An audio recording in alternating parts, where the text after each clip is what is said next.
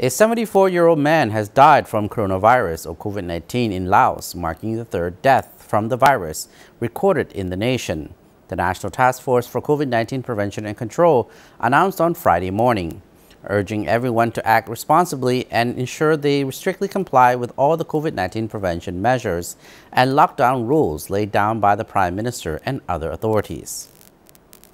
สำหรับกรณีผู้เสียชีวิตใหม่ในนี้แม่นมาเพศชายอายุ74ปี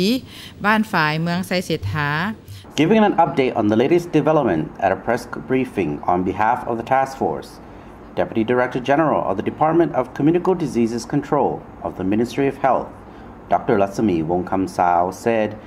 a 74-year-old man has died from coronavirus COVID-19 in Laos, marking the third death from the virus recorded in the nation. The man, who resided in Ban Phai,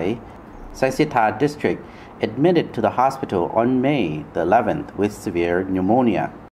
He had underlying medical issues including high blood pressure and diabetes, which caused complications and worsened his conditions in just slightly over 2 weeks. เก็บตัวอย่างมากวดวิเคราะห์ทั้งหมดแม่น 2,149 ตัวอย่างและในนั้นกวดพบผู้ติดเชื้อใหม่10 ตัวอย่าง According to Dr. Latsami Wongkamsao, 10 new infections cases reported today, bringing the COVID total to 1,905. The positive test results were obtained after 2,149 samples were tested on May 27. 7 of the new cases occurred in Vientiane, while Champasak recorded 1, Savanakhet 1, and Luang Namtha provinces 1. All these 3 were imported cases. แต่สกัดกั้นการระบาดบ่ให้เป็นวงกว้างนั้นเนาะจึงขอเรียกร้องมายังพ่อแม่ประชาชนทุกชั้นคนในสังคมจงพร้อมแพงพร้อมใจกันเนาะปฏิบัติมาตรการ Dr. Latsami urged everyone to act responsibly and ensure they strictly comply with all of the COVID-19 prevention measures and lockdown rules laid down by the Prime Minister and other authorities. She stressed, saying everyone should cooperate with the ruling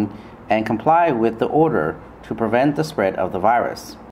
Her message comes after the government extended the lockdown for 14 days until June 4th, including the closure of all international and local border crossings to individuals. She said the extended lockdown would help to curb the spread of COVID-19, but noted that the orders were not being enforced in some areas. It had been observed that the restrictions on the movement of people during the lockdown was not being complied with, and in some parts of the country, most people were not staying at home and continued to travel to work or leave their homes for other reasons.